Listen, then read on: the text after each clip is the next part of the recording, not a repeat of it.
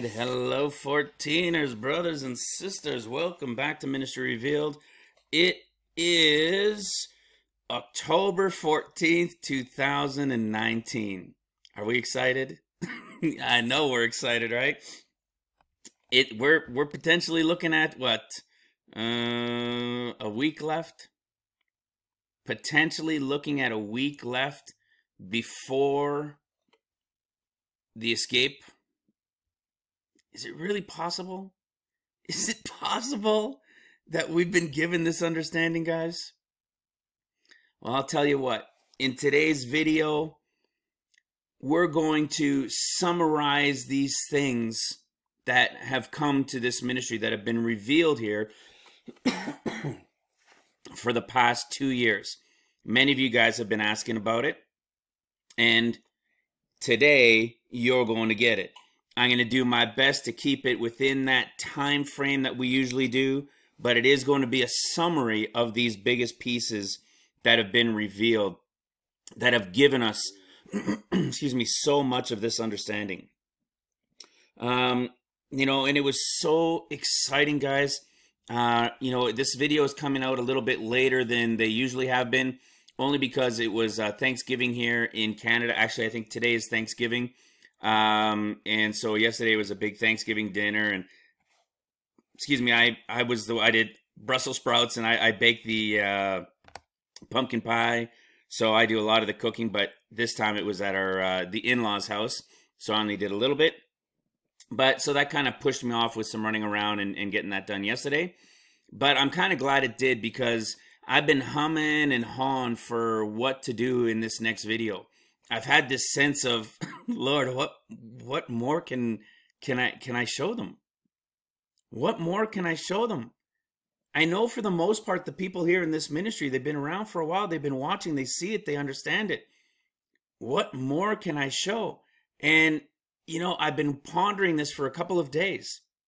And just last night, as I was contemplating what I was going to do before leaving for dinner, I thought, what if I do this summary? Many people have been asking for like a summary video of these things. And I thought, oh, you know what? Maybe I'll focus on doing something like that. And so got home from dinner last night, and I was up till like 2 a.m. putting this all together, reflecting on the why. Why are we so expectant at this time? Not because Alan says so, but because everything Alan's been showing has been from the scriptures.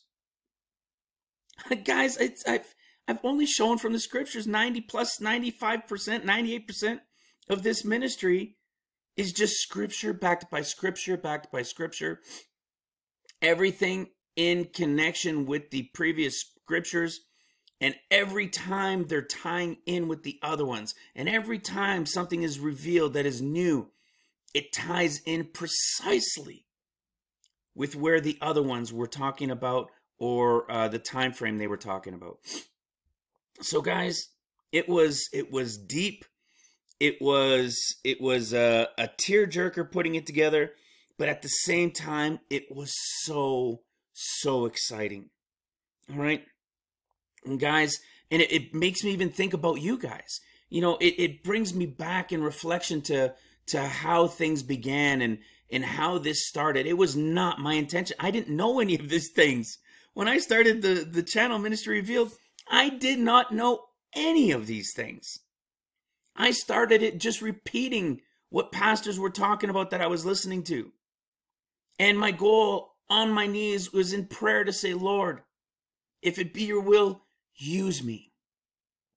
Use me. If I can help one, if one person will hear and believe because of what I share, fantastic. I will have done a little bit for the kingdom. And very shortly from there, within months really, because I think I started the channel in January or February, something like that, of 2017. But I didn't start doing videos right away. And, it was, I'll tell you, it was something else. Just how it started. And because, I've mentioned this to other people, because I had nobody to talk to about these things that were being revealed. I didn't have a church leader or anything that I went to or spoke to. I didn't have any close believers in my life that understood anything in end times or who the Gospels were speaking to. I had nobody to talk to about these things. And you know what? That was the blessing. That was the blessing. I know it seems weird. We should have others, and I get that. But for this ministry at that time and for his purpose, that was the blessing. Because I've spoken to about a half dozen people here in Ministry Revealed who have said over the course of 2 years, I had a sense years ago, I had a sense a few years ago that it was 2 sets of 7. You see, people have had this idea many times. But every single one of them at every single moment in time have all gone to others to ask them what they thought of these couple of things that they thought they were noticing.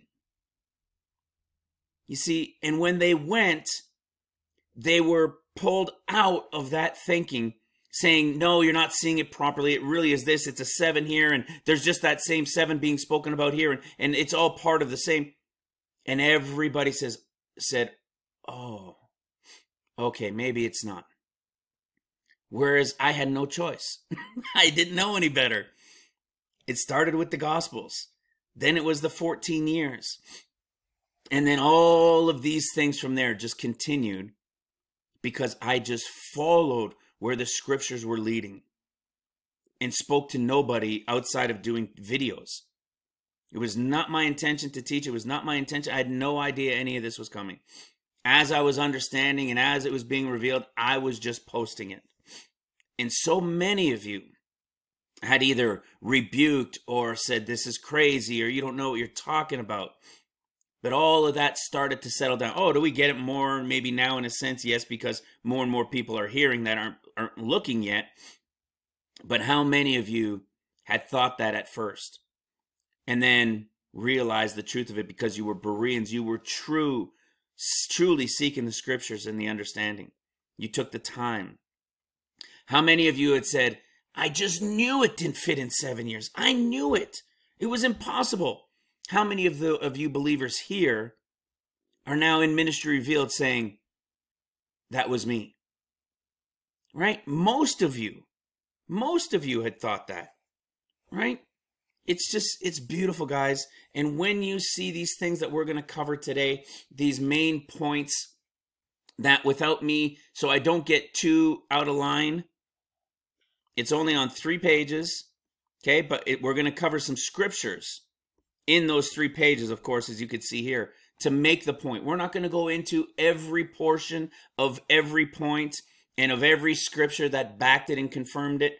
We're going to give you I'm going to give you the overall, these main pieces, okay? These main portions that gave these revealings. Because, as you know, each of these things are videos on their own. And within them, there are videos of within each one of them in their own right. All right? So I'm trying to do my best to pull together in as quickly as I can and as summarized and as clear as I can, God willing, that all of these things tied together to show why we are so expectant for now. And guys, we're going to continue to speak in this expectancy, in this, is it really this time? Until the moment it starts. But it's coming. When you see this today, summarized and completed and put together at the end, you will understand. In my opinion, from what the scriptures have revealed to me over these past 2 years, in over 200 and some odd videos and thousands of hours, there is no other year. Not maybe, not kind of, not possibly. There's no other year. Whether it's next week, you know, Sunday into Monday, which I believe is the day, or whether it's the day before March 8th, you know, March 7th, 2020, when Israel will then be confirmed truly as the latest point for possibly being now 71. Guys, we're talking less than 5 months. Do I think it's going to go that far? No, I do not. No, I do not. And we'll cover these things today. Okay? Now, I also, guys, I talk about the website now, just about every video, if not every video. And one of the reasons is because of the forum.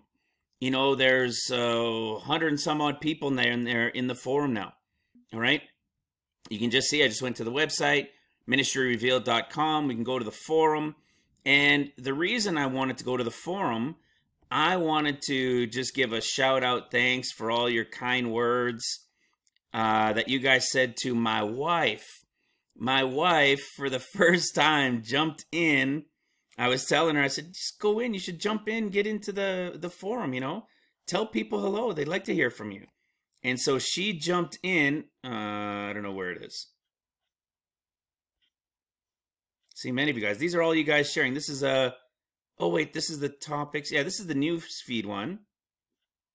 And I don't know where my wife's feed went because it's probably much later in there. Oh, here it is. So, see, this is my wife. So, just so you guys know, she was very, very thankful. There's my wife. There's me. She used our picture. I know I don't like having my face everywhere, but...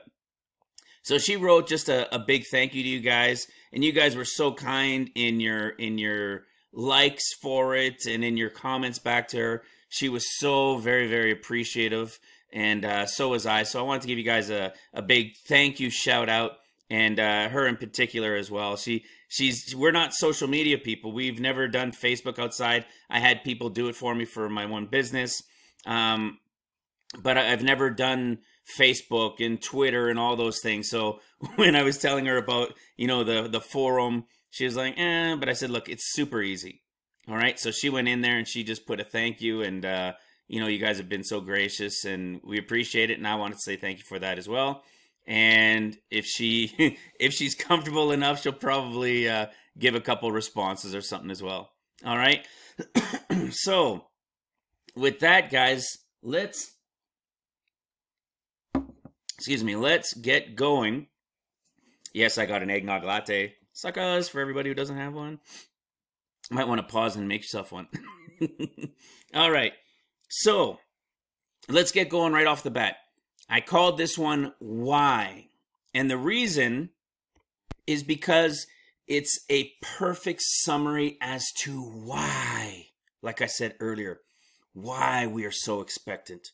All right? So, let's get into it. One of the first things that was revealed to us was who the Gospels are speaking to.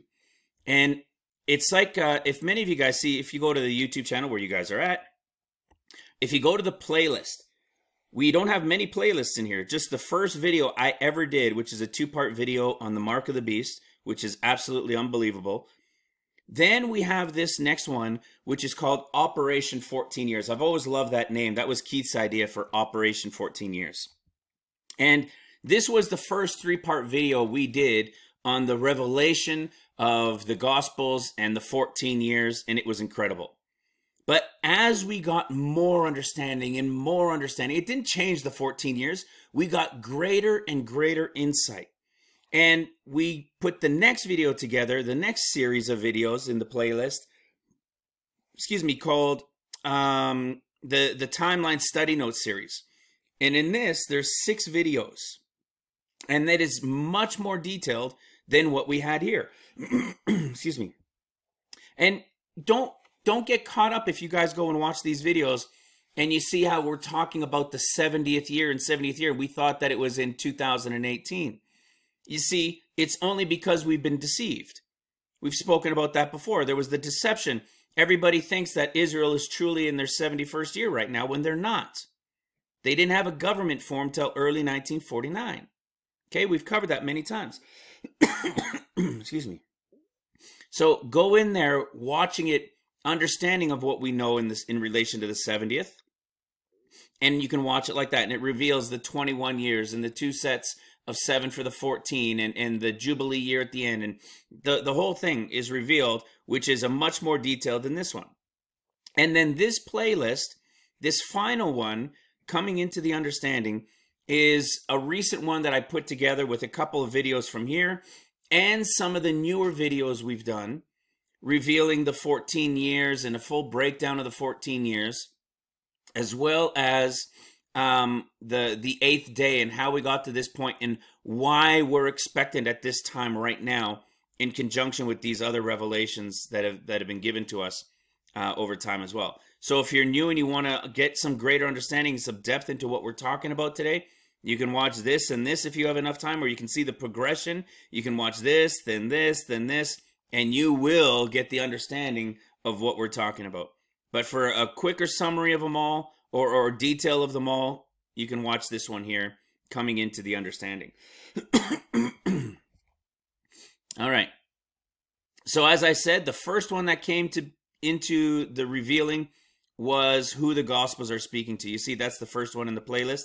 A look at the Gospels like never before. But like I said, excuse me. But like I said, we're not going to go into every piece, which is why I was bringing up those other videos that you can go into. Okay? What we came to understanding was that everything we've been getting taught has been from Matthew. Right? We've grown up in Matthew. And because we're an eschatology or an end time understanding and revealing ministry, watching for the return and what is about to begin, everybody, and all of us, we've all learned from Matthew, and in particular Matthew 24, it's a broken record.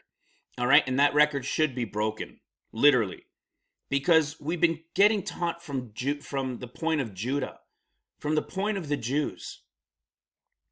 It's not speaking to us. It has nothing to do with us. And yet the pastors and the teachers know this. They know it speaks to the Jews, and they believe that Mark is to the Gentiles, and some believe that Luke is also to the Gentiles, which is correct, but a different portion. So knowing this is to the Gentiles, they still keep teaching 90% of their sermons from Matthew. Crazy, right? So we came to understand that Matthew was speaking to Judah, which wasn't a surprise. That Mark is speaking to the church, which is a little bit of a surprise, but more clarity. And Luke, the mystery, is speaking to the bride, the portion of the church that will escape all these things. Luke is speaking to the bride of Christ. Mark is speaking to the left behind church. And Matthew is speaking to Judah. Now, not because I say so, but because the scriptures have revealed it. Let me show you, for example. When we go into, let me do this one. When Christ is crucified on the cross. Okay, remember, this is a summary video.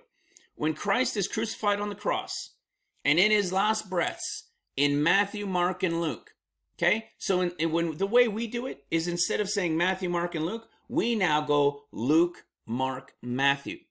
Because Luke will escape all these things. Mark will be the rapture group at the end of their portion. And Matthew is when the Lord will return, feet down on the Mount of Olives, and will remain here with them till the end of the world. Okay? So when we look at it, what do we see in Luke, for example, at the crucifixion? Luke 23:46. Father, into thy hands I commend my spirit. And he gave up the ghost. When we go into Mark, what do we see the Lord says? Mark 15, verse 34. My God, why hast thou forsaken me? The word forsaken means leave me behind. Why have you left me behind? In the book of Matthew, we see again at the crucifixion, Matthew 27, verse 46, my God, why hast thou left me behind? Why is it that Luke says, into your arms I commend my spirit? while Mark and Matthew both say, "Why have you left us behind?" You see? It's the mystery that was revealing as to who the Gospels were speaking to. Do you know, I didn't even know when this started being revealed to me, and it started with who the Gospels are speaking to. It began with the discourses. It began with the discourses. I didn't know that there was even a discourse in the book of Mark. When it started being revealed, I was in the middle of a video on September 8th, 2017, and I was in Luke's discourse, and I think a little bit in Matthew's, to Revelation 12, having just copied what other people were saying, and something caught my attention in Luke's discourse to the Revelation 12 things that were being taught, and I thought, wait a second. And that was the moment when I listened and followed the Holy Spirit in the guidance of all of these understandings.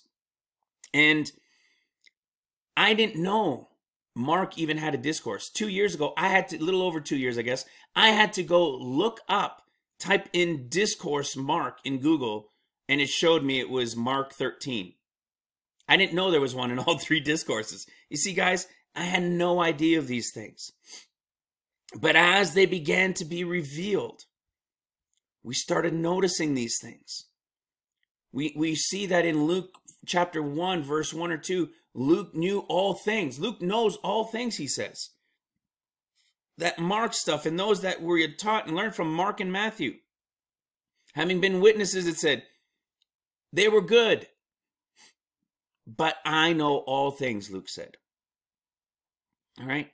Just more of these wordings. So many of us have been taught, if not all of us in church, have been taught that the reason of the Gospels having different views is because if I had a big room and there was divided into three parts, and this group listened to the things in Matthew, and this one views more of the things in the viewpoint of Mark, and this group views them more in the way of Luke, it's just different perspectives they would teach us. Just different perspectives of the way things were being said, but it's all about the same thing in the same time. No. The mystery and the revealing in the end time understanding, it is not. And that is what has been revealed here in who the Gospels are speaking to. Let's have a look at the robes, for example. Okay, back into Luke. In Luke 23, verse 11.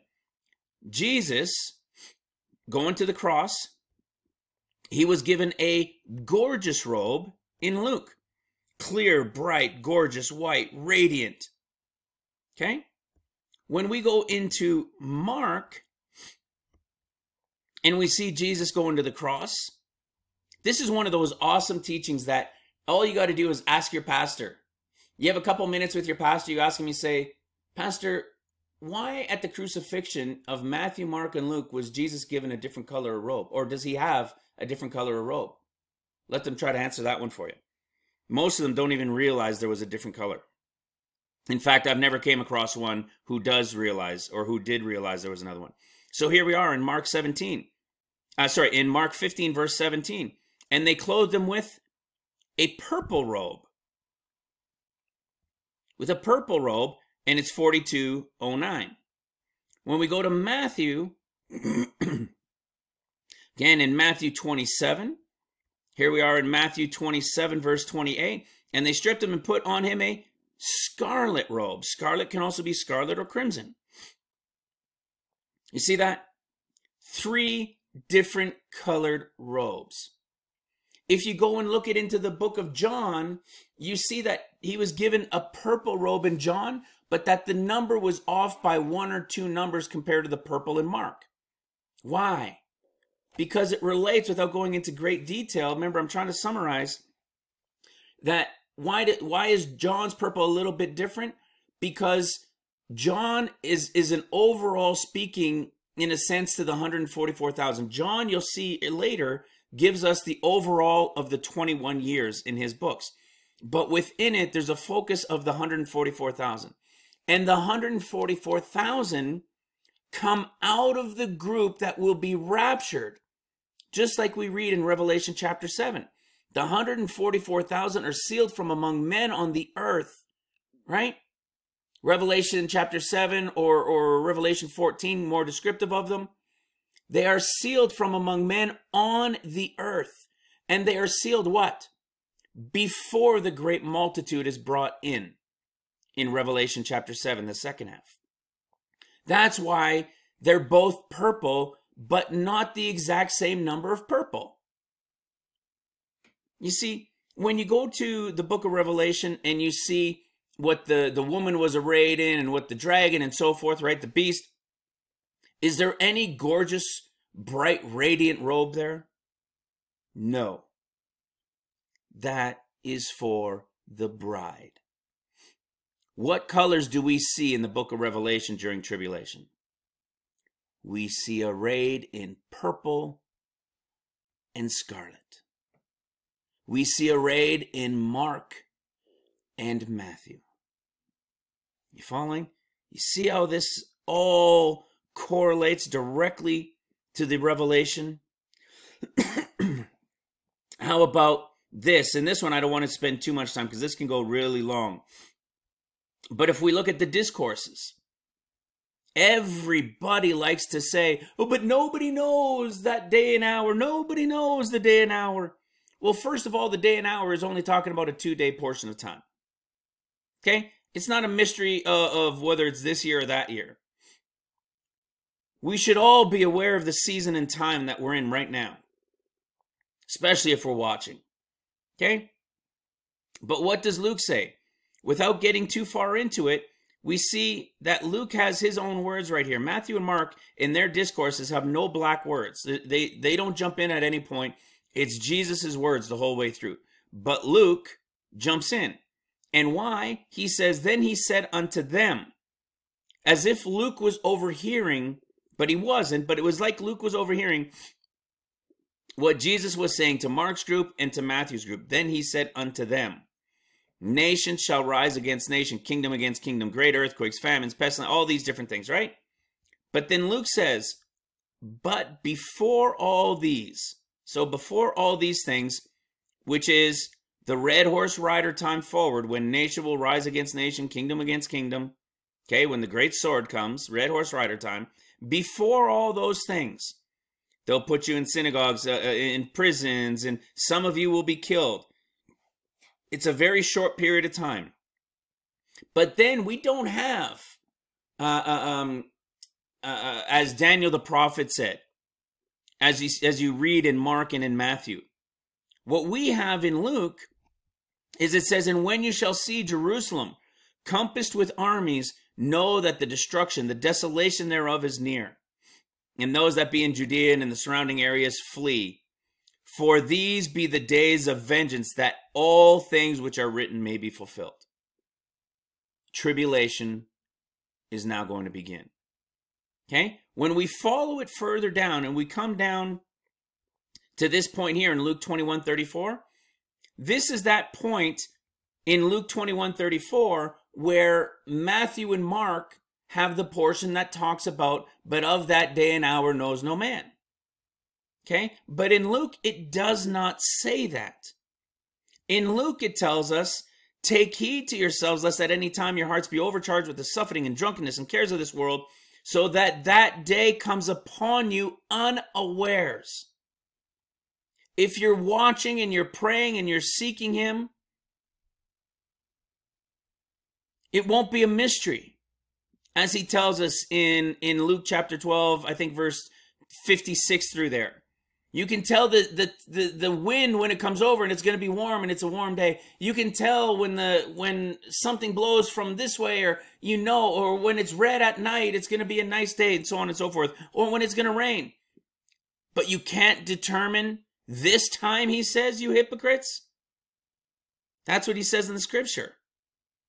Meaning we can know this season and time that we're in. And we do. Okay? And what is this group going to get to do? Those who are repentant in the Lord, who are watching and praying always, They're watching and praying always that they may be found accounted worthy to escape, which is for the bride, all these things that shall come to pass, and to stand before the Son of Man. And then you see Luke end in his discourse with, and in that day at the time was teaching, he went and abode in the Mount of Olives, and all the people came to him early in the morning into the temple to hear him. Okay? Not the same as what we read in Mark's discourse. Mark's discourse, it goes right into nation shall rise against nation, people against people, kingdom against kingdom. These are the beginnings of sorrows and tribulation. Yeah, this is the beginning of seals. Okay, then you'll be brought, and so on and so forth. When you see the abomination of desolation standing where it ought not. We did a video of this. Why is this saying standing where it ought not? And excuse me, and Mark says standing in the holy place. Because this standing where it ought not is the chip in the body. All right? When the Antichrist reveals himself and there's going to be that chip, it'll begin in 2021, and by 2022 it will become mandatory, and people will absolutely be in flight for their lives or being killed for not taking the mark. When we follow it down, you can even see things in the differences here when then they'll see him coming in a cloud. But let's go to this one. See, but of that day and hour knoweth no man. You see, Luke doesn't have it. And why does Mark speak differently than Matthew's discourse? Okay? It is again different. Similar in the starting with famines and earthquakes, nation against nation, people against people. Okay? When we read, stand in the holy place for that abomination of desolation. This is the second one from Daniel 12, abomination of desolation. This is when Satan is cast out in that late 2029, 2030. When he is cast out and he is here on the earth.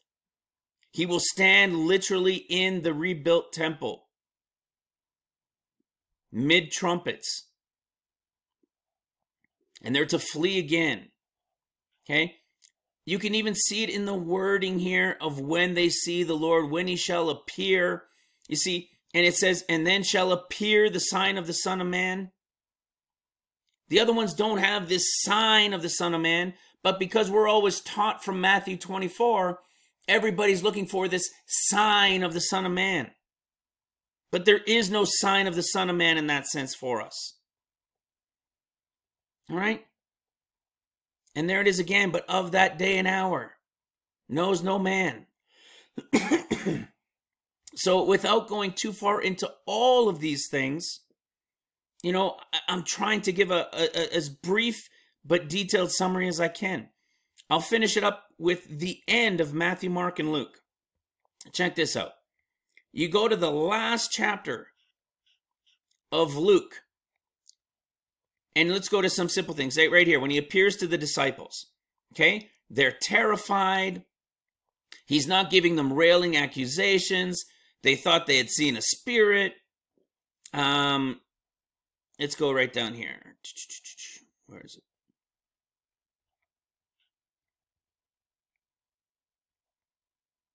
Okay. When he says, he's talking about the things that must be revealed in him in the law and in the prophets and in the Psalms. He opens to them their understanding. And the repentance and remissions of sins should be preached in his name among all nations, beginning at Jerusalem. What he's doing here is he's giving the instructions to the group who's remaining behind during the time of seals, who's going to help the people, the church, during the time of seals, who don't understand what has happened and what's necessary. Okay? This is the group that's called the foundation. Like you read in Revelation 21, as the apostles, those who laid the foundation. At the end of Mark, you read it, and that's the speaking of the 144,000, that different type of purple, right, from John. That's the group that will go out, and they are the 144,000 that will work during trumpets. When you read it at the end of Matthew, that group goes out until the goes out, but they're no longer preaching. They are teaching the ways of the Lord, because the Lord is now returned, feet down on the Mount of Olives, and will rule and reign for 1,000 years. And he says he's now with them until the end of the world. And then you see his ascension here. He is carried up. Whereas in the book of Mark, you'll see that he is received up, like a bride being carried and guests being received. And they were continually in the temple praising God, praising and blessing God. Amen. Okay. Now there was a group that was carried up that will be in the temple praising and blessing God. We go to the last chapter of Mark. And we see how he was received up. And he says, and they went forth and preached everywhere, the Lord working with them, confirming the word with signs following. Why? Because the 144,000, the Lord is with them, and he is showing them signs. They're in direct connection with the Lord at this time. Okay, what are they going to have power to do? Mark 16, 15 through 17, and he said unto them, go ye into all the world and preach the gospel to every creature. He that believes and is baptized shall be saved, but he that believes not shall be damned. And these signs shall follow them that believe. In my name they shall cast out devils, and they shall speak in new tongues. They shall take up serpents, and if they drink any deadly thing, it shall not hurt them. They shall lay hands on the sick, and they shall recover. Excuse me, you don't see this in Luke. This is the description of the power that the 144,000 receive. Why? Because in mid-trumpets, when Satan is cast out of heaven and the pit is opened up, they're going to need this kind of protection against serpents and deadly things and poison and so forth. Okay? We go to the book of Matthew, and we'll finish this portion here with Matthew, and you see that they were sent to go up to the mountain, very different than him coming to them. And what does Jesus say in verse 18 through 20? And Jesus came and spake unto them, saying, all power is given unto me in heaven and in earth. Whoa, wait a second. That is nothing like we just read in Luke or in Mark at the end of their books. You see, a different group here is doing something else, but now the Lord is here with all power on earth and in heaven. Precisely as we read at the end of the seventh trumpet. The Lord returns, feet down at the end of the 6th trumpet, at the end of 13 years, which we'll touch on, and the 7th trumpet, everything in heaven and on earth is his. And here he is now saying, everything in heaven and on earth is his. And he says, go ye and teach all nations. No longer preach because the Lord is here. They'll no longer need to believe that the Lord is here because everybody will know it. They will need to teach of his ways. Go ye therefore and teach all nations, baptizing them in the name of the Father and the Son and of the Holy Ghost, teaching them to observe all things which I have commanded you. And lo, I am with you always, even until the end of the world. You see, very different instructions given at the end of all 3 Gospels, because it reveals who they are speaking to and when. You follow? Now from here, let's bring this forward into the next revelation that came out, and I'll be faster with these things. This one still might be a little bit, but it will speed up. The next one, so it was these 2 things. It was the Gospels and who they're speaking to, and the revelation of the 14 years that came next that revealed everything else that came after. Without having understood the Gospels first, I could have never understood the revelation that came next with the 14 years. So let's go, for example, look at this 14-year revelation. One of the biggest, coolest, most straightforward understandings was one that everybody used to like to go to. Psalms 90 verse 10. And you know, you'll probably hear almost nobody talk about it anymore. And do you know why? Because everybody believes Israel is now 71. How on earth can you teach Psalms 90 and 10 or try to teach Psalms 90 and 10 if you believe the land that the scriptures have talked about for all these years is now 71? How on earth can you believe Psalms 90 and 10? How on earth can you believe in the desolations in the 70th year in Daniel 9? Or in Zechariah in the 70th year, when everything's now in the 71st? It's one of the biggest revelations, that 70th year. Okay? Psalms 90 and 10. The revealing of 14 years. The days of your years are 70, which is 70 years. Okay? So what is it saying? Your generation, your lifespan is 70 years. Israel, the generation, right, that will see this coming, that fig tree generation, you see, is 70 years. And if by reason of strength they are fourscore, which means 80 years, so you have 10 years, yet is their strength labor, see, tribulation, travail, sorrow, pain, and sorrow. It is labor and sorrow. It is tribulation for those 10 years. If you survive from 70 to 80. For it is soon, short period of time, cut off. So you have 70 to 80, there's 10 years. You have a short period of time, say a few months. I say about 6 months. That puts us at 10.5 years. And we fly away. We flying away is not for the escape of the bride. All right? It's not for the rapture of the church. It is talking about those who will fly away on the wings of the eagle, like we read in Revelation 12, verse 14. When Satan is cast down, right? Satan is cast down mid-trumpets.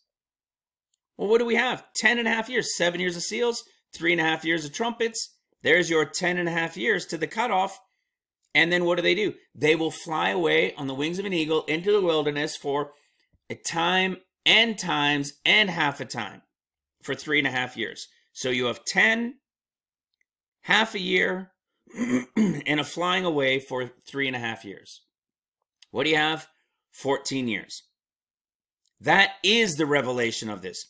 You understand? Nobody in anywhere that I've ever heard, nor do I know of anybody here in Ministry Revealed who has heard this revealed anywhere on the planet Earth, the true understanding of Psalms 90 and 10. They'll tell you 70 years, see 70 years, but they won't tell you the rest of it. Why? Because they don't understand it. It's not being angry with them, it's just a fact. Okay, this is huge. And so you could imagine when I was thinking earlier, just a few months ago, when I was still thinking that Israel was in their 71st. I was distraught with this understanding because it's impossible. You see, guys, it's another one of those things that shows us it's impossible if Israel is 71. We can go into the story briefly of the ark. After the 40 days came to an end, the raven and the dove are sent out. The raven returns, pulled into the ark, meaning into heaven, as the type and shadow, through the window, right? And then what does the dove do? Wait 7 more years. Think the bride escapes, pulled into heaven. Then 7 more years pass, the 7 years of seals. Then the dove is sent out again after those 7 years. And what does the dove do? The dove comes back with an olive leaf or an olive branch plucked off. Well, what is the word for harpazo? The word for rapture is plucked. And what would it pluck? What is the rapture group? It is the tied in, it is the grafted in branch into the olive tree, the wild one. This is it being plucked off. Okay, the rapture, it's being taken out and will go into paradise. That's why you see it doesn't go into the ark, it goes onto the ark. And then 7 more years pass. 7 more days, the type and shadow of 7 years. This is the 7 years of trumpets. And what happens when the dove goes out at the end of trumpets? The dove returns not again anymore. And it's now the 601st year, first day, first month of Noah. 6,001st year type and shadow. You see? And return not anymore. Well, what did we read at the end of Matthew? The very last verse, the Lord says, and now I am here with you until the end of the world. So what do you have? Before the 14 years begins, or at the start of the 14 years, you have the dove taking out the bride. 7 years of seals, then you have the dove taking out the rapture group. 7 years of trumpets, and the dove returns no more because the Lord is now here till the end of the earth. Amazing, isn't it? 7 and 7. Or how about this one? I'm going to be quicker with these. How about Abraham and his 2 sons? Abraham is first given Ishmael through Hagar, right? And Ishmael is called essentially affliction, and he's called a wild man. His hand will be against everybody and everybody against his. All right, will never be settled down. This Ishmael, who is a wild man, who is for affliction, see, which is tribulation. Abraham, when he had him, was 86. He was 86 years old when he had Ishmael.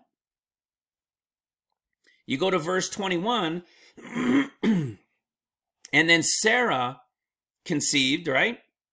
And Abraham is born Isaac. And how old was Abraham when he receives the promise? He was 100 years old. From Ishmael, which is like the raven going out and not coming back, right? At the beginning of the ark. You have Ishmael, the Arab, the raven, which means Arab. Go out at the beginning of the 14 years. And here, at the start, at the end of 13, the start of 14 years, you have what? The promise. The Lord coming. Isaac, the promise. What? 14 years later. You see? Over and over and over and over and over again. How about we look real briefly at Jacob's story? We talk about Jacob's story often here. Jacob reveals to us the 21 years. And I remember one of our brothers in Christ who doesn't follow us anymore because he just, for some reason, he just couldn't see it. But he argued with me when I first spoke about the 21 years, and I was still learning it. And he said, oh, well, he doesn't get her right away at the beginning of the 21 years. He gets her after he works 7 years. And I went, bingo. Thank you. And shortly after, we didn't talk anymore. But what was it? Jacob expecting to work for Rachel, right? And he gets Leah. And so what does he do? He serves 7 years, which he calls what? And Jacob served 7 years for Rachel. He thought he was going to get Rachel. For they seemed unto him but a few days. You see? These are types and shadows, guys. All of these stories. They seemed but a few days. Why? Because he was so excited. The Holy Spirit is working hard, is so excited to work to bring in the bride to Christ. And then what happens? He finds out he gets Leah. Right? And then he's told, work 7 more years. All right? And serve me yet 7 other years. For what? So now he works 7 years. This isn't the 14. This is the 21. There's 7 easy years. And the bride of Christ will be taken up. Then he's going to work 7 more years to get what? To get who? The one that he wanted, right? Well, did Jesus come for the Gentiles Or did he say he came for the lost sheep? He said he came for the lost sheep, right? So what happens at the end of the next 7 years that Jacob doesn't say were easy? He just says, he worked them, but he really wanted Rachel, right? So now he works the 7 years of quote unquote seals time. And what does he get? Then he gets Rachel. And what does he do? He works 7 more years for the cattle. That's the trumpets time. And look at what we have here in chapter 31. You see Jacob having this conversation with his father-in-law, and look what he says. This 20 years I have been with you. Thus have I been 20 years in thy house. I have served 14 years, 7 easy years, escape of the bride. 7 more years for the rapture, for thy 2 daughters, and 6 years for thy cattle, and you have changed my wages. And what does he do? He makes a covenant with his father-in-law in that final year. All right, after 20 years. If you take out 7 of the easy ones, you have 7 years of seals, and you have what? 6 years of trumpets. When does the Lord return at the end of trumpets? He returns at the end of the 6th year, the end of 13 years. The 7 of seals, the 6 of trumpets, and he returns. Why? Because, guys, it is 6 years of seals and the 7th rest. 6 years of trumpets and the 7th rest. Have you noticed that? Have you guys noticed that, those who are newer? Have you noticed that there are 6 seals? You have some rest time here in chapter 7, but what is chapter 8? Rest, right? The 7th seal is another time of rest. And then when you go to the trumpets, you have 6 trumpets. When you get to the 7th trumpet, what is it? Just like we read in Matthew 28, right? What does it say at the 7th trumpet, which is the year of rest? The kingdoms of this world are become the kingdoms of our Lord and of his Christ, and he shall reign forever. You see? 6 years work, 7th year's rest. So how do we prove this?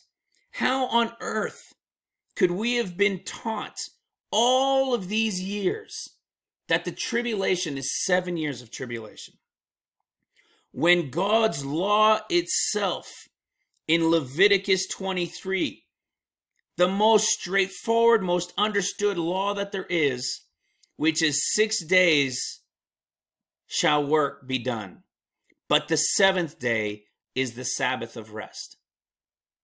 How can it be 7 years of tribulation if the 7th year is rest? Creation was 6 days, and on the 7th he rested. If men were here and we were perceiving it at that time, it would have been 6,000 in our eyes, and the 7,000th was rest. Are you understanding how everything is telling us 14, 14, 14, 14? How the reason why it shows 6 seals and the 7th is rest, and 6 trumpets and the 7th is rest with the return of the Lord, is because it's 6 and the 7th is rest. Amazing stuff. Okay? That is my brief overview of those 14 years for you. We have many, many other types and shadows, and I will show you more that will come about simply because of these things that will be revealed as we continue to go through it. We covered a little bit of this. The thing that then came from who the Gospels were speaking to in the 14 years, we were then revealed this understanding that it was a division in the churches. You know, whether somebody believed in 7 years and didn't understand the 14, that wasn't the division. It's becoming a division now, but it's really bringing everything together. You see, once it was revealed of who the Gospels were speaking to and the 14 years, we came to the realization in the scriptures that pre, mid, and post arguments were all true. Just like we showed you in Luke, Mark, and Matthew. There is a pre-tribulation escape of the bride. You see in Revelation chapter 7, which is after the 6th seal and before the 7th, meaning in the first half of the year of rest. 6 years of seals have passed. Now in the 7th year of rest, the first half of it, you have the 144,000 and you have the rapture of the church. You see, there was a pre-escape, there was a mid-rapture, and there's a post-return, feet down on the Mount of Olives. All three were true. But trying to understand and be revealed these things from just being taught from Matthew all of our lives, we can totally see this confusion of how they were mixing all three of them together. But some would say, look at this, it's speaking post, like 1 Corinthians 15. And then they would say, what are you talking about? It's speaking mid. Look at the end of the 6th seal. And then you see chapter 7, that's where the 144,000 are sealed in the rapture of the church. You see, nobody realizes that the escape is for the bride. Everybody is lumped it into the term rapture, harpazo. They have missed the escape of the bride. The bride doesn't get raptured. She gets escaped. She will go to the third heaven, to the throne room. The rapture group will go to paradise, and the return will be here with heaven on earth. Follow? Okay? And it's revealed, as we'll see, we spoke about it already a little bit in Luke, Mark, and Matthew's discourse. We showed it to you with the instructions that I showed you in Luke, Mark, and Matthew as well. You can see those three different groups going out at different times. And we saw that what? In Luke, he was carried up like a bride would be carried over the threshold. We see in Mark that it says that he was received up like guests that would be received. And in Matthew, he's returned. You see? He's returned. Everything in heaven and on earth is now his. So what do we see in Luke 21:36? Found accounted worthy to escape all these things that shall come to pass. And when you see the wording of it here in Luke, in 21:36, what is it tied to? Don't be cares and overcharged. Don't be caught in the drunkenness and cares of this world. All right? And then being found accounted worthy to escape all these things that shall come to pass. To escape them all. Okay? When we go to 1 Thessalonians chapter 5, here we are. Same kind of wording that Luke uses. Actually, let's go to verse 1. But of the times and of the seasons, brethren, you have no need that I write unto you. For yourselves know perfectly the times and the seasons that you're in. Exactly. Brethren, you know exactly the times and the seasons that you're in. You hear that? Just like we were told in Luke 12:56, I think it is, that we should know this time. That the day of the Lord so comes as a thief in the night. For when they shall say peace and safety, then sudden destruction shall come upon them as a woman in travail. And they shall not escape. They shall not escape. But what will begin upon them? Exactly what we were saying in Psalms 90 and 10. The travail will begin. The travail, the woman will be revealed, and the bride must leave before the travailing begins. When does this woman appear and the travailing begin?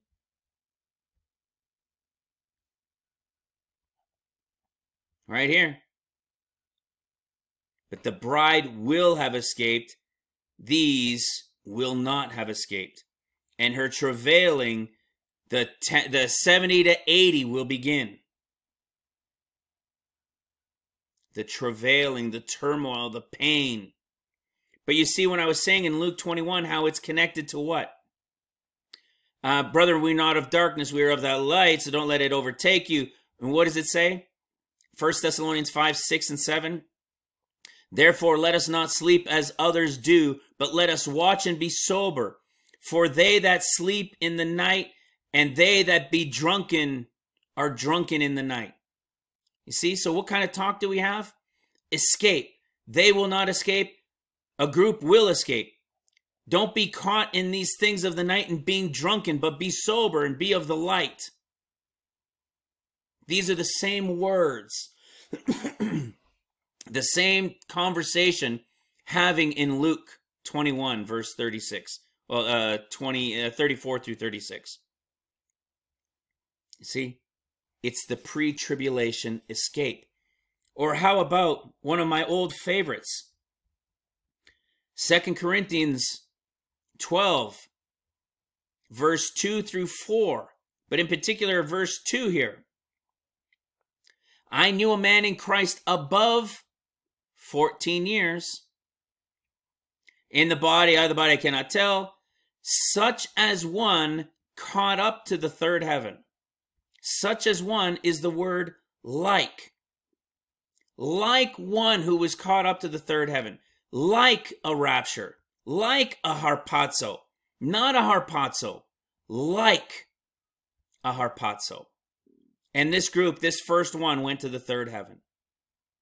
And I knew such a man. Whether in the body or out of the body, I cannot tell. Only God knows. How that he was. You see, this was like. This one, how he was harpazoed. Into where? Paradise. Remember the word harpazo? I said plucked.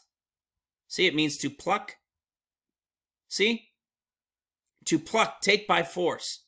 How he was caught up into paradise. And you see, what kind of conversation is Paul having here? He's speaking as if here the third time. See, behold, the third time I am ready to come to you. He's speaking to Judah. The first time, I, like a harpazo, I escaped a group out of here.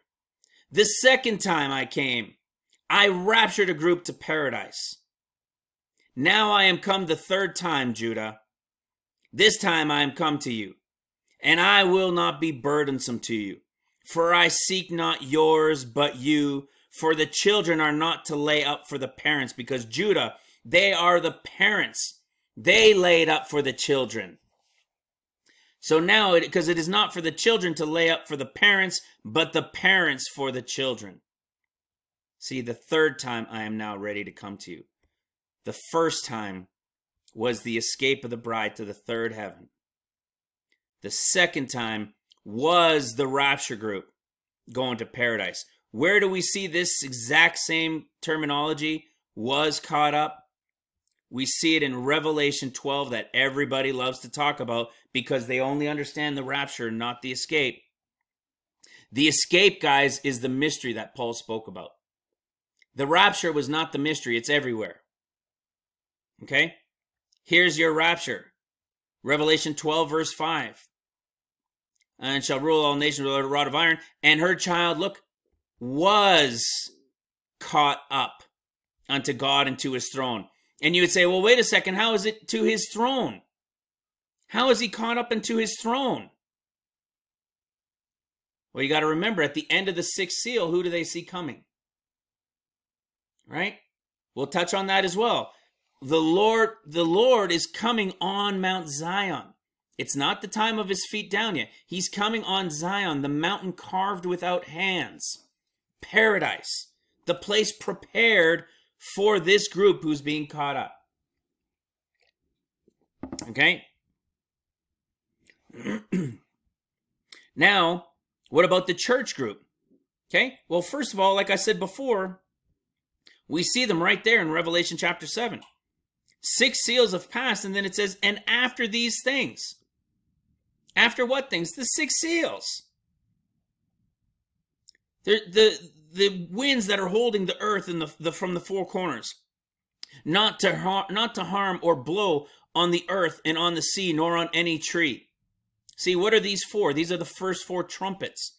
Hold off, you're saying to the first 4 that are going. These guys are going to do that damage on the earth. And I saw another angel ascending, saying to them, see, hold off, because they were given, these 4 angels were given to hurt the earth, which is the first 4 trumpets that comes next, saying, hurt them not till we have sealed the 144,000 in their foreheads. Okay? Hurt not the earth. Don't do any of these things on the earth, because we have to seal this group first. Well, where is this group then? They're on the earth. All right? And then what do we see? After this, so after the 144,000 are sealed, I beheld. So after this John purple group is sealed, purple robe group is sealed, this purple robe group from Mark represented is now, see, that great multitude. After this I beheld, and lo, a great multitude which no man can number, of all nations and kindred and people and tongue, stood before the throne. You see, it's so big a number that they can't name it. It's too big. Okay? And what do we see? And stood before the throne and before the Lamb, clothed with white. We're going to talk about this, comma, and palms in their hands. It's a division of 2 type of people there. You'll see who they are in a bit. I might have to make this 2 videos. Okay? So there's your rapture group. At the end of 6 seals, in the 7th year of rest, you have chapter 7 for about half a year, and then you've got chapter 8, which is the 7th seal, which says it's about half an hour of rest. That's about 6 months. See that? So that's your rapture group there. It's the same like we were just saying in Revelation 12. That was caught up rapture group. All right, and where did they go? They go to paradise. Where else did we see this?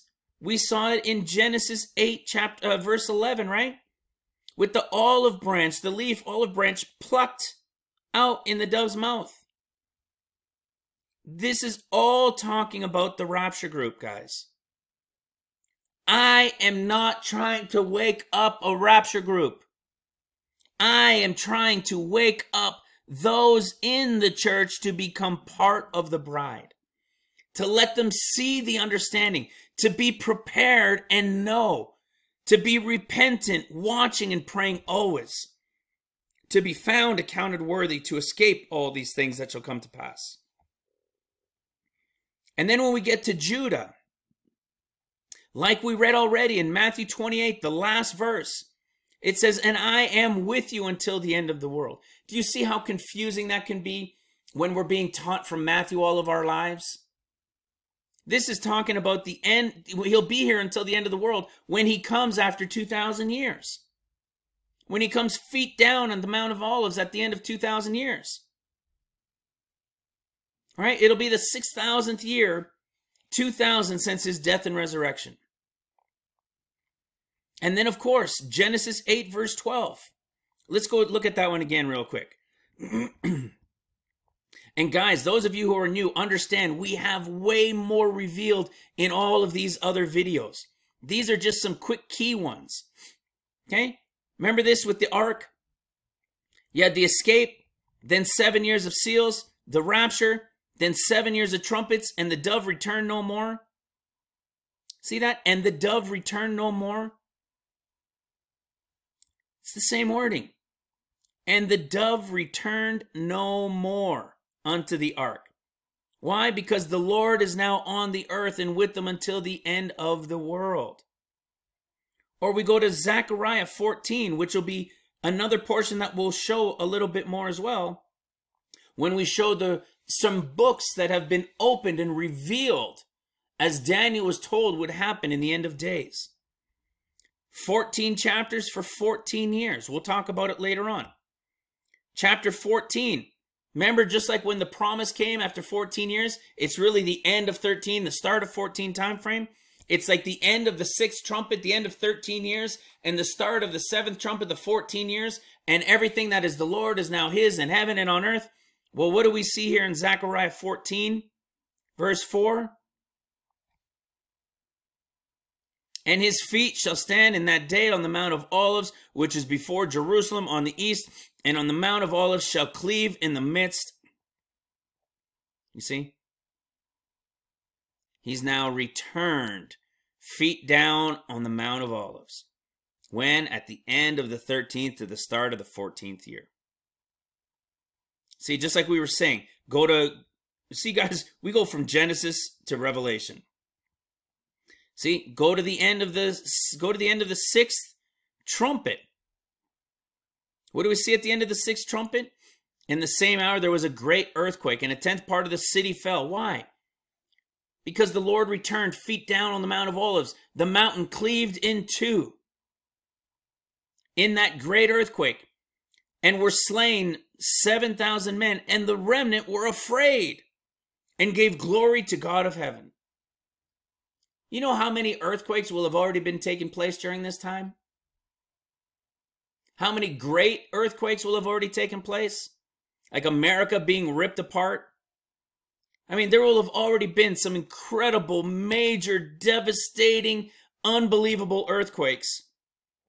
And now they're suddenly afraid and suddenly give glory to God. Why? Because they will see him coming down, feet down on the Mount of Olives. It is him coming down that causes that great earthquake at the end of the 6th trumpet. And what happens at the 7th? Boom. Everything in heaven and on earth is his. You follow, guys? It's the exact same thing. It is called the escape of the bride, the rapture of the church, and the return for Judah. Bride, left behind church, left behind Judah. Father, into your arms I commend my spirit. My God, why have you forsaken me, left me behind? My God, why have you forsaken me and left me behind? Okay? Let me do Daniel 9 very quickly. Daniel 9 is the next thing that was revealed. Okay? So what did we just go there? We were talking about the pre, mid, and post. The next big thing is Daniel 9. Daniel 9 could have never been revealed or understood in a 7-year understanding. It is a prophetic thing being spoken about. Okay? We have Daniel 9:24. It says 70 weeks or years. They've gone and multiplied these weeks of years by weeks and sevens, and 7 times the 7 of the 7. And they come up with all of these numbers. Maybe there was an application and it somehow worked to when Christ came. But Daniel is speaking prophetically to the end. His whole book is. Why does it say in the 70th year? Why does Daniel 9 start with in the desolations of Jerusalem in the 70th year? You see? So we have verse 24 talking about 70 weeks, which is years. So from the 70th year, there's going to be a decree to go out to rebuild Jerusalem. And it shall be 7 weeks or years before it begins. Let me show you. It'll be 7 weeks or years before it actually begins. Okay, there's your 70 weeks of years. Know therefore and understand that from the going forth of the commandment to restore and to rebuild Jerusalem. You see what's going to happen? For Jerusalem to have a decree to get restored and rebuilt, they have to be destroyed. It has to be attacked again, you see? And that is going to happen before they turn 71. So they're about to be attacked. And then there's going to be a decree to allow them to go out and build and rebuild it. But it won't come to fruition because the 7 years of tribulation will have begun. You see? There'll be this declaration to restore and to rebuild it unto Messiah the Prince. But it shall be 7 weeks or years. Comma, and it's a separation of time. We're going to touch on this as well. 3.5 weeks, 3.5 years. The street shall be built again, and the wall even in troublous times. The wall cannot be built until what? Remember, we touched on it. The wall cannot be built until the foundation is laid. Who are the ones representing the foundation? Those who are chosen to work during seals. The apostles and the disciples who will work during seals are the foundation layers working during these 7 years. When these 7 years, because of this comma and, this is a division. When these 7 years are completed of the laying of the foundation, the next 3.5 years they will spend rebuilding the streets and the walls again, as well as the temple. And when these 3.5 years come to an end, Messiah, who is here, well, how is he here? Remember, he's coming on Mount Zion. He will be here on Mount Zion. Remember, we were just saying the mountain carved without hand, the place prepared, paradise, where the rapture group is going to go. You see, he's going to be there on Zion. It's going to be sitting on the mountains or in the clouds or however that's going to work. And they're going to be rebuilding it now for those 3.5 years unto him. And then he's going to cut himself off. So where are we at? 7 and 3.5. Remember Psalms 90 and 10? 10 years and then a short period of time, a half, right? I say about 6 months. There's 10.5 years and then cut off. What do we have? 7 and 3.5, and then Messiah is what? Cut off. He's going to cut himself off because why? Because Satan, the people of the prince that shall come. How can we prove this 7 years before they start rebuilding the city and the streets? Watch this. We can go to Micah. You notice how Micah has 7 chapters? There's a reason why Micah has 7 chapters. It's the 7-year time frame of seals. You see the coming destruction it starts with? For the transgression of Jacob, this is it. And for the house of Israel, for the sins of the house of Israel. When you get to the 7th chapter, the Lord's looking for his grapes now, his grape ripe fruit, which is what? The 144,000, right? In the time of Judah coming. Well, listen to what it says here. Micah 7, verse 11. Remember, we're now in the 7th year of rest, right? What would come next? If you're 7 years of seals, and this is the rest year, it starts off with him talking about the grapes, the first fruits of the grapes, which is the 144,000, which are sealed at the 7th year of rest at the beginning of it. Here we are in the 7th year of rest in the type and shadow. And what does he say next in Micah 7, verse 11? In the day that the walls, didn't we just read that? That the walls in Daniel that you're talking about, in the day that the walls are to be built, in that day shall the decree be far removed. You follow that? In that day when the walls are to be built,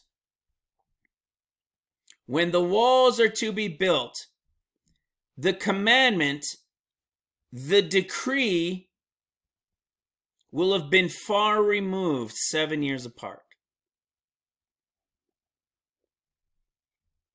You see that? So we got the 7 years of seals that must pass, the time of the Gentiles, the time of the church age to come to an end. When it comes to an end, the Lord will have returned with the mountain carved without hand, the place prepared for them.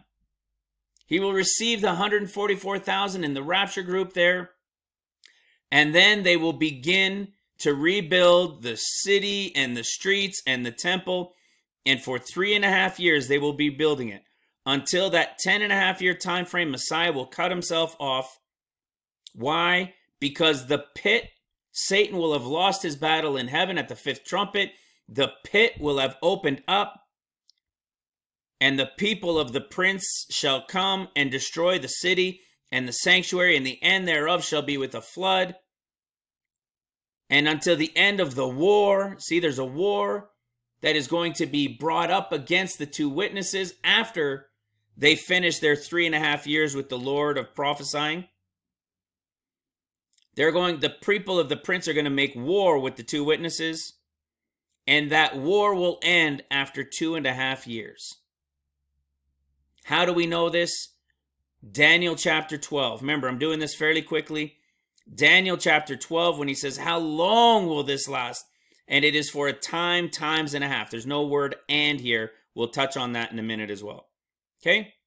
It will last for 2.5 years. So what are we at?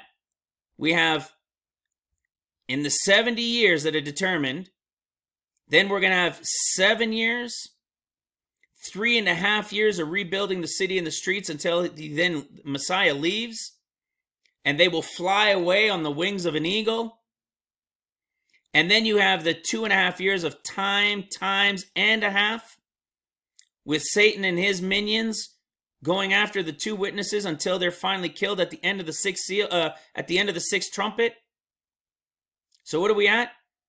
7, 3.5 for 10.5 to here, 2.5 for this, with Satan and his guys. That puts us at what? The end of 13 years. And what do we see coming in the final year? In the final week, he shall confirm the covenant with many for 1 year. And then he's got to clean up everything that they had destroyed, and for the overspreading of abominations. See, the abominations were already taking place in it. He is now going to make it desolate until the pouring out of the bowls. How long was this? 7, 3.5, 2.5, and 1. For a precise total of what? 14 years. It's revealed in Micah. It's also revealed, without going too much further into that, it's also revealed in Zechariah. See, you have 7 years of seals, and then you have your 7 years of trumpets. Well, if this is the beginning of trumpets, the Lord should be on Zion, and they should be ready to start building the city and the streets, correct? There he is. Thus saith the Lord, I am returned unto Zion, and will dwell in the midst of Jerusalem, and the mountain of the Lord, the mountain, the Lord of hosts, the holy mountain. And then what's going to happen? Let your hands be strong, you that dwell in these days. Because why? They're going to start rebuilding the city and the streets on which the foundation of the house of the Lord of hosts was already laid. Just like we said here in the 7 years of seals. Just like we said in Micah, the 7 years. See, there was no way to rebuild everything because there was no peace on the earth. Because the Lord had brought affliction and set every neighbor against every man, everyone against his neighbor. When he's telling us at the beginning of trumpets, for 7 years, you could not rebuild, just like I told you in Daniel, because the tribulation that was going on against the church and the time of seals, which wasn't for you, Jacob, is now over. And you will start rebuilding for 3.5 years. The city and the streets, for I will be on Zion over it all. Isn't this crazy? Isn't this crazy, guys? You follow that? You understanding this? Man, there's so much. Oh, man, I really want to get into it all. Maybe I'll just keep going. This one I'll touch on very briefly. We showed you in a couple points. It's the revelation of the comma and, the little comma and the word and. Remember in Daniel 9:25? I showed it to you between 7, all right? After 7 weeks, comma and. It is a vital, small but vital piece of understanding. It's a separation and an addition. It's not like 1 and then 2 and then 3 and a half. So that would be like 1, 2, 3 and a half. No, This is 1 and 2 and 3. That would be 1 plus 2 plus 3. You see, and that would equal 6. It wouldn't equal 3 or 3.5, saying 1, 2, 3 and a half. Okay? That is vitally important to understand. It's a separation, not a continuous in counting of numbers. So it's a separation between the 7 years and the 3.5 years of the rebuilding of the city and the streets. But in a total, yes, they will be added together as well. That's why you have a comma and the word and. When we go to Daniel chapter 12, and we go to Revelation chapter 12, you'll see, this is what we were talking about here, Daniel 12, verse 7. And it shall be for a time, comma, no word and, times and a half. This is 1 year, 2 years, and a half, so 2.5 years. When we go to Revelation chapter 12, and we see this same time frame, but it's longer, because they will remain away for the entire duration. What does it say in Revelation 12:14? And to the woman were given wings of a great eagle, that she might fly into the wilderness, to a place where she is nourished for a time, comma, and times, and comma, and half a time. You see, that is 1 plus 2 plus a half, 3.5 years. This is that woman flying into the wilderness, and we fly away. Psalms 90 verse 10, the last part.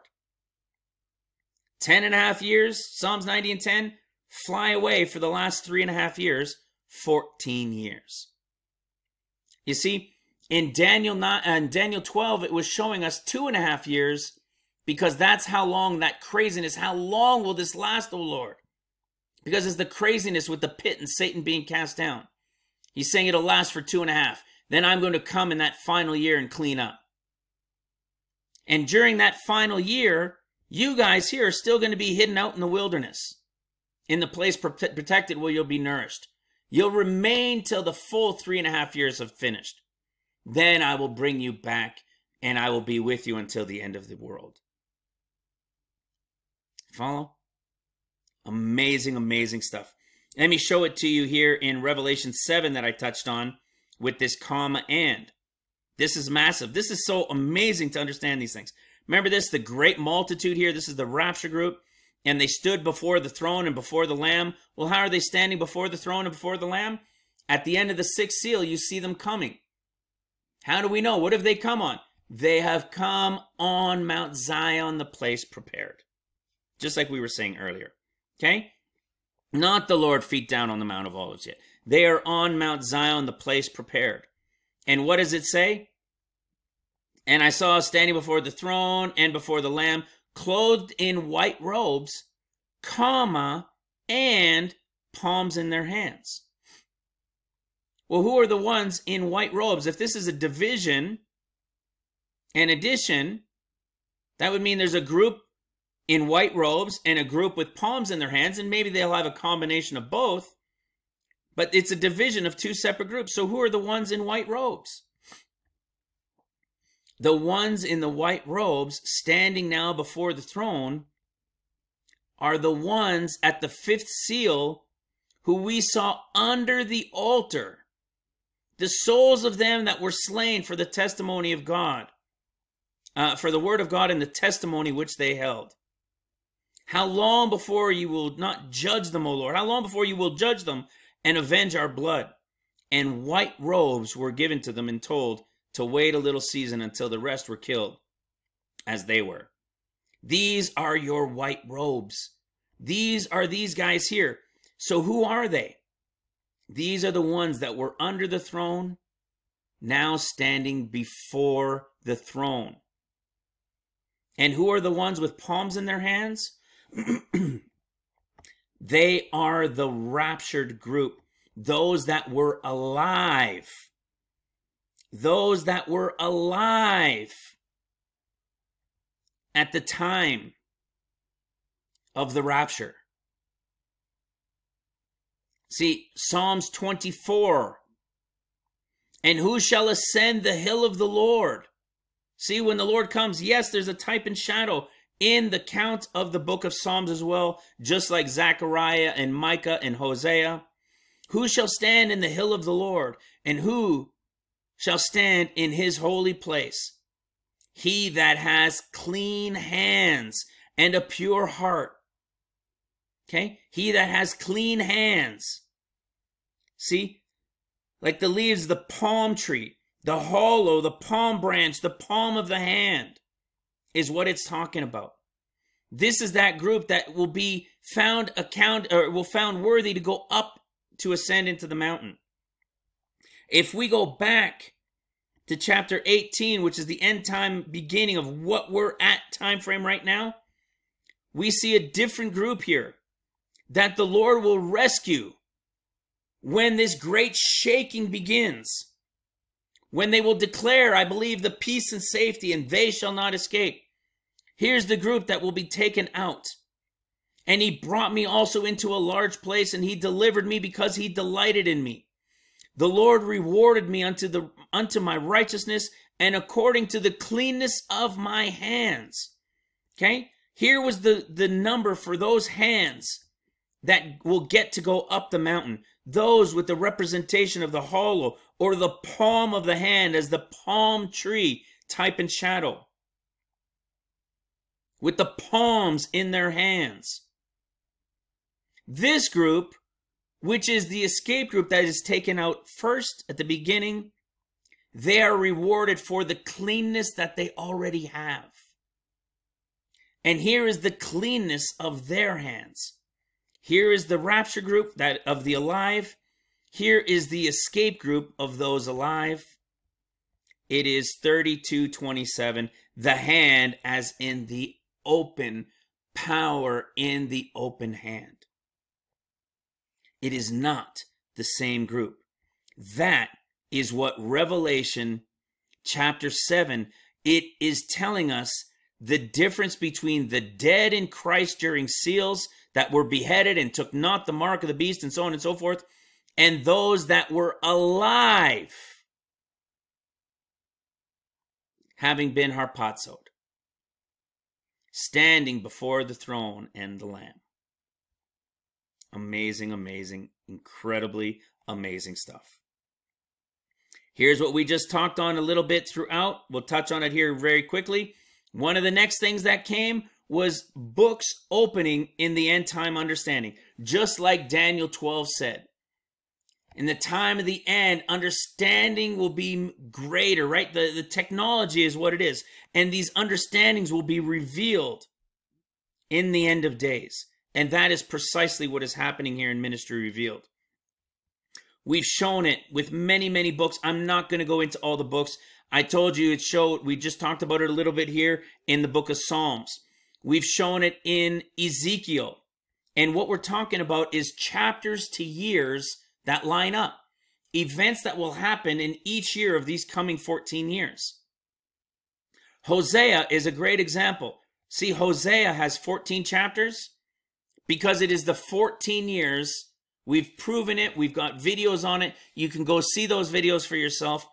It is the 14 years speaking to the church.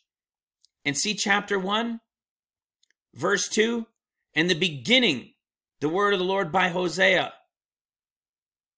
The Lord said to Hosea, go take unto thee a wife of whoredom, a wife of adultery. See that? Go get your Gentile bride. And you could follow it. You can go to the end of this time frame of 6 seals. Let us return unto the Lord. He has smitten us. He has bound us, but he will heal us. And after 2 days, he will revive us after 2,000 years. Right? And in the third, we will know if we live in his sight at the end of 7,000. Not everybody is resurrected after 2 days. All right? Each in their time. And you can go and see these types and shadows, all revealing the prophetic of the 14 years. Then I just showed you earlier with Micah the 7. One of another favorite that we have is Zechariah. So Hosea is speaking to the church. Zechariah is speaking to Judah. And we've just showed you, after 7 years of seals, you would have what? The Lord would be returning on Mount Zion. At the end of the 14, when the promise comes, he comes what? At the end of 13 to the start of 14, he comes feet down on the Mount of Olives. What will they be building during the 3.5 years? They will be rebuilding the city and the streets. And after 3.5 years, who's coming? The vintage of old is come down. This is Satan being cast out of heaven here. And what does the Lord do? Remember, after 10.5 years, he will cut himself off. Well, check this out.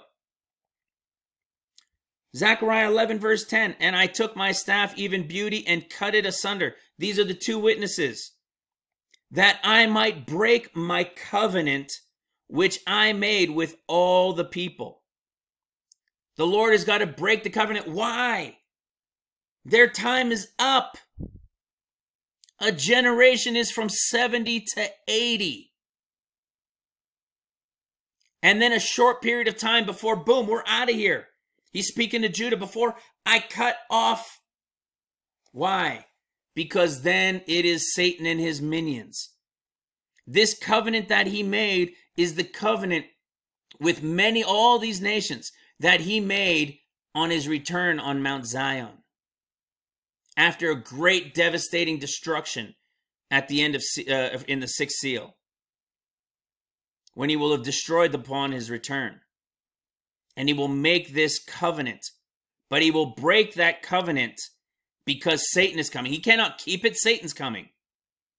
And then what is he going to do? Remember, we saw in Daniel 9:27, he will return in that final year and he will renew that covenant with many. This is the one. All in their years that they should be in. Chapter 1 says these 70 years.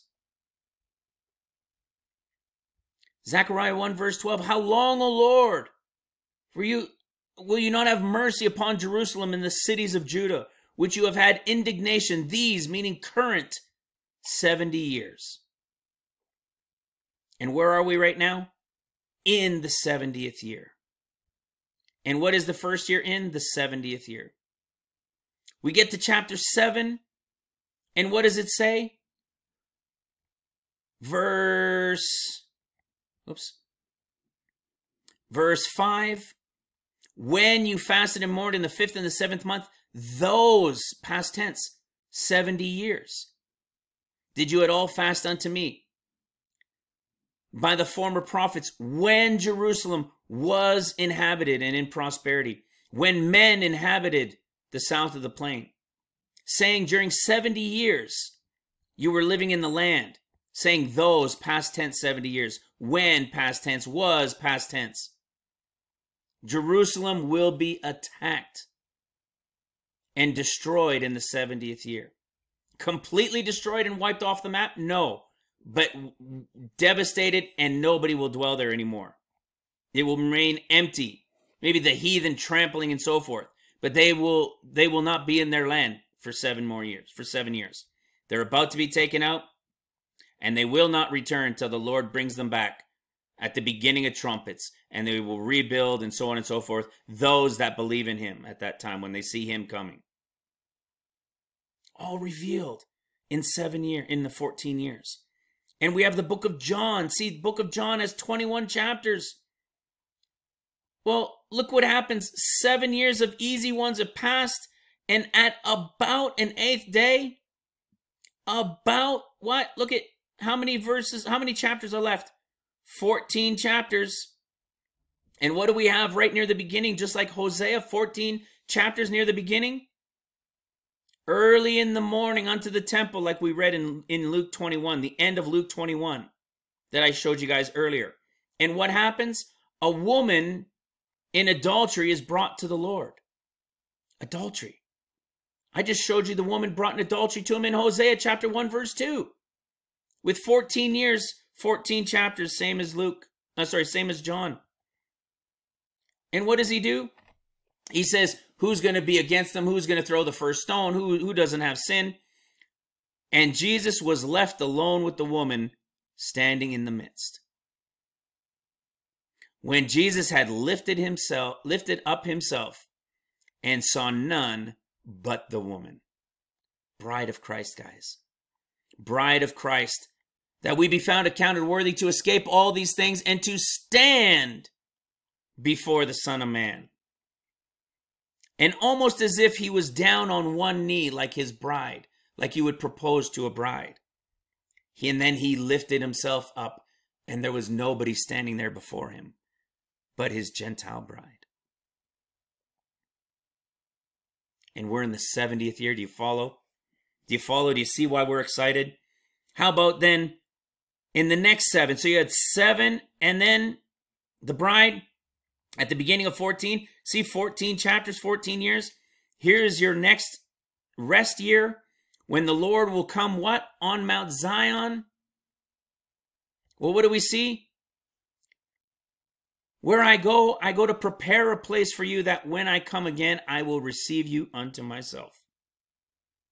Well, isn't that appropriate? At the end of the 7 years of seals, in that 7th year, just like Revelation says when he returns, just like Mark says when they go to prepare a place, furnished and prepared, only Mark's is the one that says prepared. It is Mount Zion that he's returning with. And then we go what? 6 more years, not 7. We go to the end of 6, and what should we see at the end of 6? At the end of 6 is now the end of 7 years of seals, 6 years of trumpets. So not at the 7th year of rest, but at the end of 6 is when the Lord will return, right? Is when the Lord will return. And here in John chapter 20 is the resurrection of the Lord. Is the resurrection of the Lord. Yet in the book of Matthew, Mark, and Luke, the resurrection is in the final chapter of each one. But in the book of John, it's in the 20th chapter, not the 21st. Why? Because he returns in that final year, like we've showed in every other piece here. He returns at the end of the 20th, or the same as saying at the end of the 13th, and he renews that covenant in that final year. He will return feet down on the Mount of Olives at the end of the 6th, and will be here at the 7th. And here he is, just the same thing. For as yet they knew not the scripture, that he must rise again from the dead. See? John also revealing the opening of the books. We covered much of this already on Mount Zion. The Lord coming on Mount Zion first. Right? At the end of Revelation 6, verse 16, they see him coming. This is paradise, the mountain carved without hands that he's coming on, where the group of the rapture group will go, where the 144,000 will stand before him and be given the power and authority to go out, and for the 3.5 years before they're then given greater power, because Satan will be there. It's why in Revelation chapter 14, verse 1, we see, and I looked, and lo, the Lamb stood on the Mount Zion, and with him the 144,000. You see, that must have been a question many of you have had as well over the years. What is the Lord doing on Mount Zion? I thought the Lord wasn't coming till feet down on the Mount of Olives at the end. You see, this is the Lamb on Zion. Just like we said also in chapter 8. You see how Revelation chapter 14 is after the 7 easy years. Then it's like saying, you can say a type and shadow of the 7 years of seals. The 14th year, like we just said in John. All right? The 14th, we said in chapter 14 of John. We said, when he comes with the place prepared, the Lamb on Zion. We just showed it in Zechariah chapter 8. 7 years of seals, now the beginning of trumpets. And who's here? The Lord is on Zion, having returned, and it'll be his holy mountain of the Lord.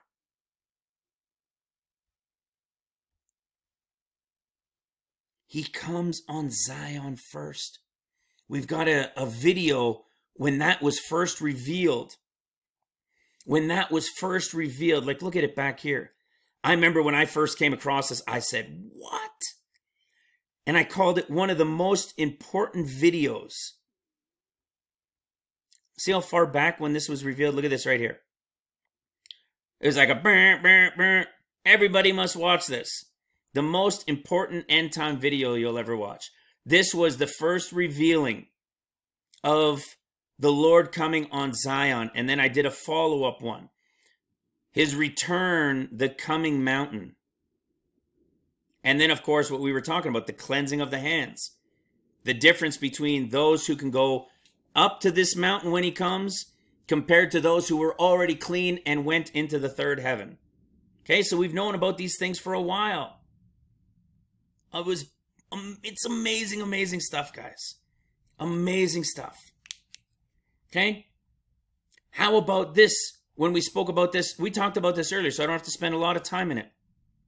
Feet down after 13 years and not 14. See, a lot of these things as we're going build into these other pieces. So now I can kind of speed up a little bit. Right? From Genesis 29 through 31, Jacob and his 2 wives and the cattle. Right? After 20 years. Which is, if we take out this first 7 easy, you have 7 years for the one and then 6. So 13 years is the same as saying 20th year. Okay, you get it? We're just taking out the 7 easy ones. Then you have Abraham with Ishmael and Isaac. 86 to 99, he's told the promise. And then when he's 100, the promise comes. Comes at the end of 13 to the start of 14. Daniel 9, 25 through 27. Verse 27, when he returns in that final year, after the 2.5 years, with Satan and his minions and all those guys there. Or Daniel 12, verse 7, what we talked about, times and a half, compared to Revelation 12, 14, with the time and times and half a time. Or Revelation 14, verse 4, when he comes down on the Mount of Olives and splits the Mount of Olives. Or Revelation 11, 13, and 15, at the end of the 6th trumpet, the Lord returns feet down on the Mount of Olives, and there's a great earthquake, and it splits in 2, and everybody remains, looks up, and gives praises to God. Do you understand? This one here I just went through quickly. I call it a key revelation.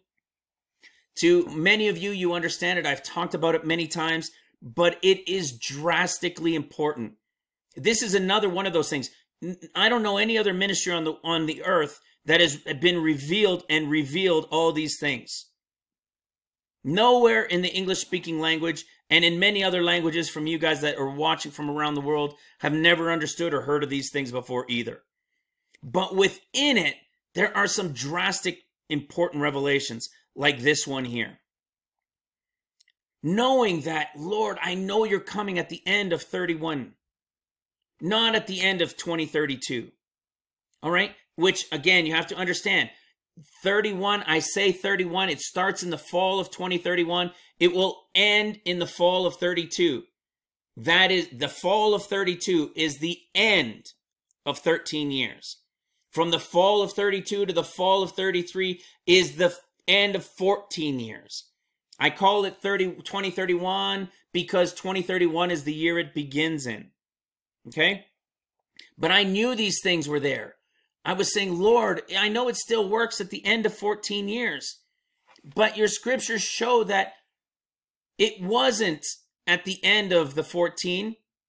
It shows you coming, there's like a year earlier. It's got to be a year earlier. And then it was revealed one night while I was showering. All of these verses came into mind. And the thought came to my mind was, you were already teaching it.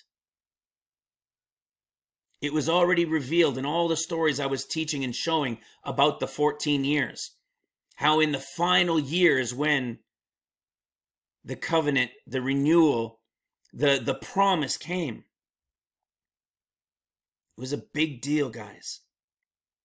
Remember this, it is important to understand.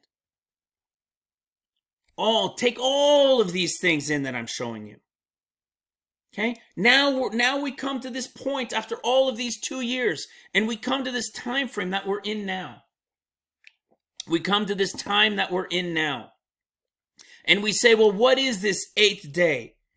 What is this 8th day that you're talking about? Why should we be so excited at this point when in all of history, all these people thought it in the 1800s and early 1900s and in 1988 and in 2000 and in September 23rd? Why now? Why now? Israel was never 70 years old. The 14 years were never revealed in understanding. If it was only 7, why would the 70th year make any difference? Do you follow that? If it was only 7, then none of this should begin till around 2025, 2026. Making the 70th year obsolete and should have no bearing on any end time understanding, yet it's all throughout the scriptures. Think about that. And then think of how many years we have from where we are right now today. Okay? So what about this whole 8th day thing? Remember I said with Matthew, Mark, and Luke, how Matthew, Mark, and Luke, how Matthew and Mark, Matthew is speaking to Judah, Mark is speaking to the left behind church, and we've understood the 14 years, and we have after 6 days in Mount Transfiguration for Matthew. Why? It's the after 6 days of trumpets. You see? So at the end of the 6 years of trumpets. In Mark, we understood Mark as well. Mark also says after 6 days. Why? Because it's after 6 years of seals. These had not been mysteries to us because we understood the 14 years. 6 years of seals, 7th rest. That's why it had to be after 6. 6 years of trumpets, the 7th rest. That's why it had to be after 6. But Luke's was a mystery. Luke's to us was a mystery for a long time because Luke said about 8 days, which means about 8 years. What on earth is about 8 years? If it's 7 years easy, shouldn't we go in the 7th and kind of be like them? No. We go right near the start of the tribulation. Those 7 easy years of working for the first bride will come to an end. Then what would be the next day? After 7 days or 7 years, the next day is the 8th day or the 8th year, which is also what? There were only 7 days in a week, so the 8th is the what? Is the first of the next set of 7. And this says about because it's right near the start of it. And here we are in the 70th year, and this finally becomes revealed. What is the answer? John's 21 chapters. Hosea's 14 chapters. What is the answer? 7 years. And the last thing John talks about in the 7th chapter, it's about the Feast of Booths, the Feast of Tabernacles. And the Lord comes up and shows up in the middle of it. And then on the last day, he says, who will come to me? I will be the water. Whoever is thirsty, come to me. Is what he calls out on the last day. The last day of what? The Feast of Tabernacles, which is the 7th day. It's literally the 7th day. Okay, here it is. The 7th day. Okay, it's literally the 7th day called the Great Day. And it's in chapter 7. And when it ends, we go to chapter 8, which is what? The beginning of the 8th day, the about an 8th day, which is just like going through the 7, and the next one is literally called the 8th day of assembly? In John, who's revealing to us the types and shadows and the mystery of the 21 years? And what do we have at the 8th day at the beginning of the chapter with 14 years, 14 chapters to go? We have the same wording that I showed you guys earlier at the end of Luke's discourse. And he went early in the morning and went to the temple, and they came and listened to him at the temple. It's the same wording at the end of Luke's discourse. And then, like we showed you earlier, what happens? The woman caught in adultery is brought to him. The woman caught in adultery is brought to him. At the beginning, at about an 8th day, and it just so happens to be the true 70th year of Israel, and it just so happens to be 13th to the 14th years away till when the Lord returns, feet down on the Mount of Olives. And it just so happens that Hosea, with 14 chapters, like John at the beginning of 14 years to go, there is the Lord telling Hosea, the deliverer, to go get your wife of adultery. And it just so happens that this adulteress is the exact direct connection to our dear sister in Christ, Ruth. Our dear sister Ruth, our dear Gentile bride. The most famous Gentile bride of all, Ruth. And what does Ruth tell us in Ruth chapter 2? What does she say in Ruth chapter 2 verse 10? Why have I found grace in your eyes that you should take knowledge of me, seeing I am a stranger? Remember, it was adulteress in John. It was adulteress in Hosea. And the Gentile stranger Ruth, who is the Gentile representation of the Gentile bride of Christ, calling herself a stranger, really saying she is what? The adulteress. Are you understanding? Are you comprehending why we're so excited? Look at the creation to understand the true 70th year. In Genesis 1, the creation, 6,000 years or 6 days, and the 7,000th year is rest. Christ is 2,000 years to his return, feet down on the Mount of Olives, like we've shown in so many of these scriptures. Zechariah 1 verse 12, these 70 years like I showed you. Zechariah 7 verse 5, those 70 years when you were in prosperity, when you inhabited the land, when you observed the fasting in the morning of the 5th and the 7th month, not the fasting that comes next in the 10th, which is January 7th, 2020. Daniel 9 verse 2, 70 years in the desolations. Israel pronounced with the May 14th in 1948, but the Lord did not recognize it until they had a government. They are not a nation without a government. And on January 25th, 1949, Israel held their elections. I think it was an 86.9% voter turnout. See, I remember that too. And on February 14th, 1949, they held their first meeting after the elections.